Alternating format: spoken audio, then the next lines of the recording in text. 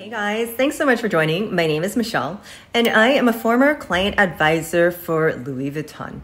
Today I want to talk about a subject that may be a little controversial, maybe a little taboo, and it is the subject of replicas.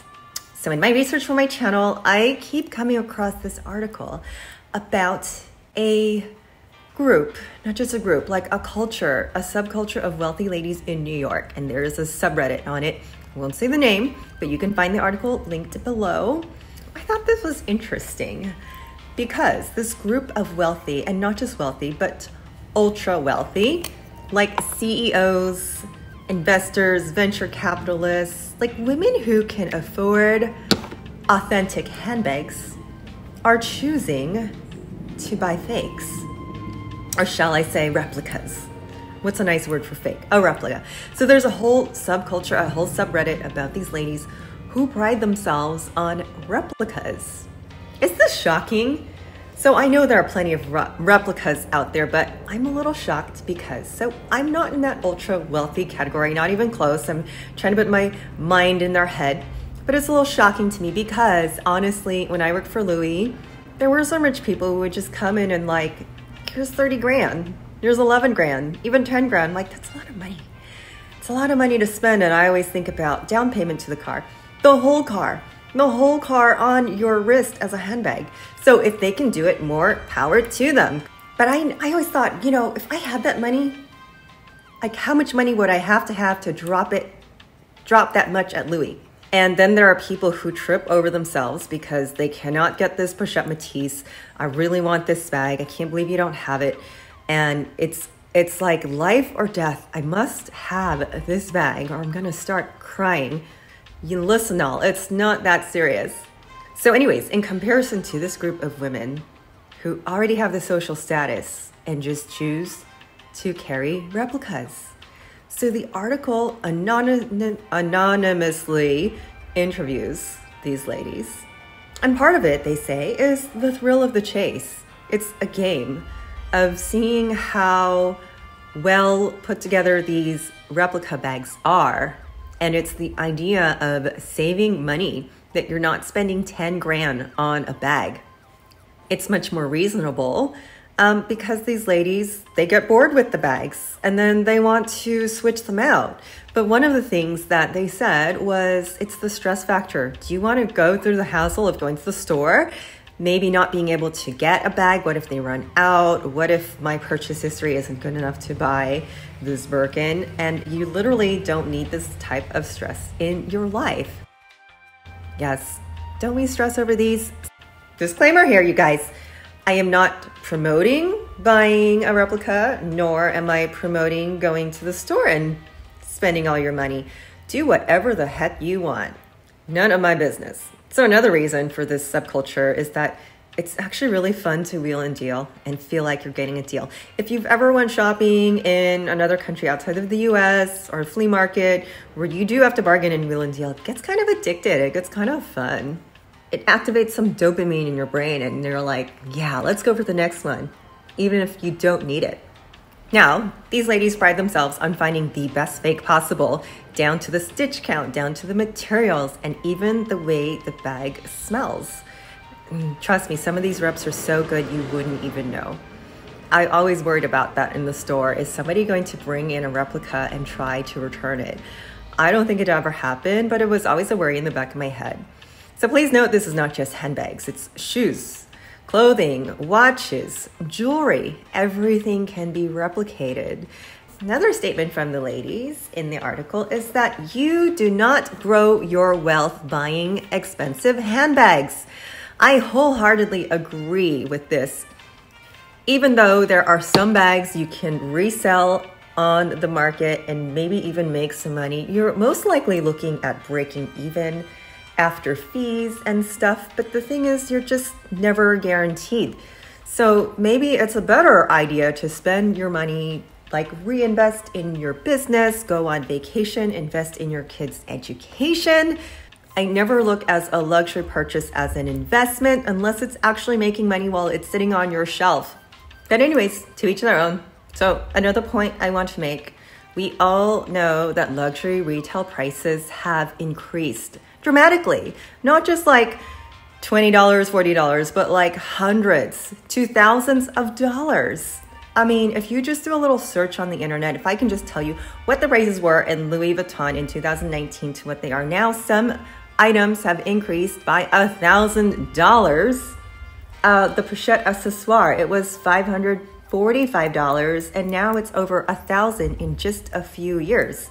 So you know what those luxury retailers are doing? They are screwing the consumer. This is why I started my channel, you guys. Everybody was thinking, oh, the quality is going to go up because the price is going to go up.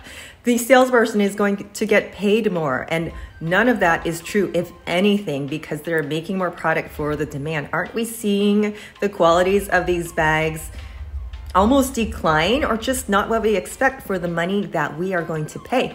And if you've seen my previous videos where I've reported to you, commissions for the sales associates, at least for Vuitton, are being cut. They were cut during the pandemic. And guess what? Bernard Arnault, the richest man in the world who owns LVMH, made a killing during the pandemic. So there's no reason he needs to raise the prices for you guys. No reason.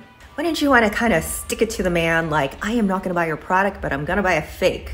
So anyhow, one question you might be asking, repercussions. Is there any repercussions for holding, buying, or selling a fake?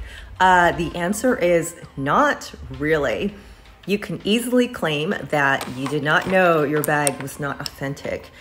And it's very difficult from these other countries to find the perpetrators deep in the middle of China somewhere. So it is hard to persecute. If no one knows you're holding a fake bag and there are no repercussions, I mean... Now I'm going to address some of the different theories about where these bags come from and why there are so many replicas out there. Now, these are things that I'm asked in the comments section, and I'm going to give you a 1, 2, 3 and listen to it, because these are things people will tell you to try to get you to buy a replica bag. Like if you're shopping on Canal Street and someone is saying, no, this is real, this is real. I'm going to tell you the reasons. They're going to tell you it's real and why to not believe them. So the first excuse is these are factory extras. Now, there is no room for factory extras. I used to work in fashion manufacturing, and you buy the amount of material that you need to cut for the exact amount of bags or clothes or shoes that you need to make. So there is never a factory extra. They will try to get you with that, with anything, clothes, shoes, bags, whatever. The other theory is that the fashion house is actually in on it and they own the replica factory. So they are making money both ways. Okay, y'all, it takes a lot to just pop up and make a factory. So if you're already making money from the authentic bag, really, ain't nobody got time for that. So that theory is out of the question too. Now, the third thing that has been told is that unused materials are sold on the secondary market, so they can take these authentic Coach materials, authentic Louis materials, and just make a bag. So it's it's not a Louis, but it's the materials of. So these are the types of things that counterfeiters will tell you to try to buy something, like if you're on Canal Street or in the alleys of LA. So do not be fooled, because none of that is true. How these counterfeits are so good, because what these falsy makers do is they go out and they buy the actual bag ASAP, as soon as possible, and they rip it apart and copy the pattern, copy the stitches exactly. So please do not be shocked, because everybody does this everywhere, from Shane to Fashion Nova to big brands. Everyone does this. Look at brands like Rebecca Minkoff and Kurt Geiger. You must believe they're buying all the competitors' bags from top to bottom, because some of their bags are inspired by Chanel and Dior.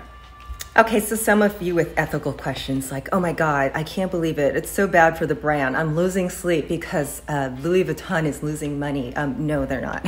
No, I just mentioned Bernard Arnault. He's the 3rd richest man in the world, behind Jeff Bezos, who's 2nd richest man, owner of Amazon. So he is not losing any sleep. In fact, like I said, he is just getting richer and richer.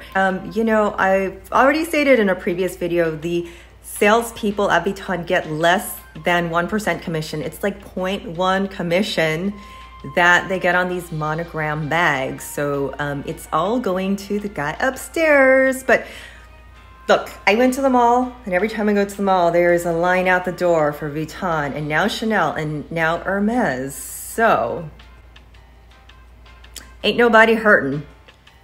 Now, the monogram print is the most copied print in the world. So having said that, you know, think about if you went and bought an authentic bag for $2,000, but if you also bought a fake for $200, Louis Vuitton is still getting this free advertisement of carrying around their logo, whether it's real or fake.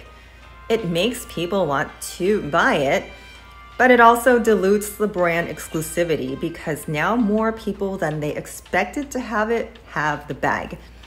Not only that, but not all replicas are made equal. So I've seen some janky replicas, okay? So I can only imagine if someone took my logo and put it on a bag and it was just like not to my standards, I'd be like, that is not mine. So I get it, but overall they're still getting free advertising. In fact, do you know, this is a story from Gucci that they did not mind replicas at all. They did not own the replica factories, but they also did not put a stop to replicas because they knew, like, if people are copying us, it's just going to make people want Gucci even more. So, you know, let me just ask you, do you want to go through the journey of buying a million things before you get offered your Birkin? Or do you just want to go to like a third-party seller and just like cut the nonsense? Here's the money, I want my Birkin. Or as do, oh, I said it, or as these ladies do, here's the money, just give me something that looks like a Birkin and no one will ever know. Last thing, I suppose, an ethical question. Now, all that being said, I'm really, really curious from you guys. I get approached by these replica companies all the time, and they want me to unbox a bag. Now, I've always been on the fence. I don't know how people will react to that because I don't promote. I talk about a brand, but I don't promote. So let me ask you guys, how do you feel about it if I acquire one of these bags just so I can show it to you, compare it with the real deal? Can you see the difference? I mean, if you've already watched my channel, you know, I tell you like, ew, this dirty corporation, but you still want to shop there. So, okay, buy this bag. And I'm just neutral on the subject, and I'm super, super curious about what these replicas look like. So just let me know in the comments your thoughts, your ideas, your suggestions. And would you be mad at me if I just went ahead and accepted a fake because I'm so freaking curious about what these bags look like? Well, thank you guys so much for watching. My name is Michelle, and make it a great day. I will see you soon. Bye.